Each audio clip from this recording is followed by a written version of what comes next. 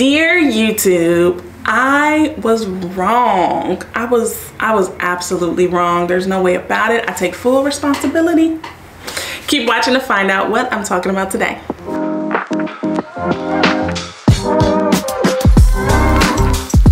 Hey y'all, it's Denanyoh, and typically I talk about books everywhere. And one of my favorite things to do in my book reviews is tell you whether or not I would reread a book. That's my whole thing. I was like, I would reread this, I would not, I could never forget the characters, blah, blah, blah, blah, blah, blah. I was wrong. Not that I would forget the characters, but that it's really silly to only read a book once, okay? Let me explain. There are some books that are textbooks, okay? The book Think and Grow Rich is not a book that you read once and you're like, I got it, I'm ready, let's grow rich. That is a textbook. That is a book that when you are having difficulty with procrastination, you pick up, you read the chapter about decision, okay? When you are struggling with something, you pick it up, you read the chapter about confidence and faith, okay? There are other books like this one, 10x is easier than 2x. I read it, I loved it, I put it down. I couldn't stop thinking about it. Typically that would mean I don't need to reread the book, I can't stop thinking about it. I couldn't stop thinking about it because I wanted to read it again, right? In fact, there's a quote that says, the second time you read a book, you don't see new things in the book, you see new things in yourself, okay? And that's what happened with this book. That's what happened with Think and Grow Rich. That's what happens every year when I reread Big Magic. That's what happens every year when I reread We Should All Be Millionaires. Rereading books is amazing. For one, why would you have this big, thriving life and only need to enjoy the words in this book one time? I do my hair more than once. I eat food more than once, right? Every time I reread a book, I am taking in new lessons. I'm in a different place in my life, okay? Let's say I pick up the Selection series.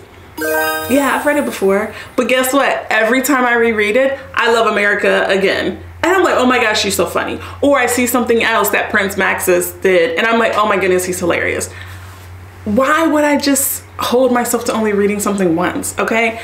Y'all, listen, I will now tell you whether or not I look forward to rereading a book. I'm not gonna tell you whether or not I am gonna reread a book because I have given myself permission to read books as many times as I need to capture the lessons, to enjoy them, to embrace the characters, right? I read the book such a young age and I did not like it. I did not like it. I picked it up again because everybody and their mom loved it.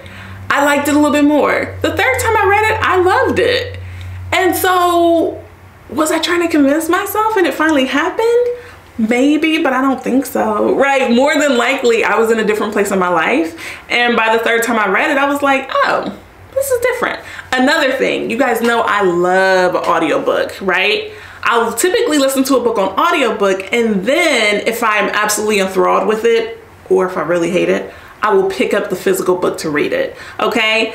It's just how I read. I like to have a book on 1.8 speed.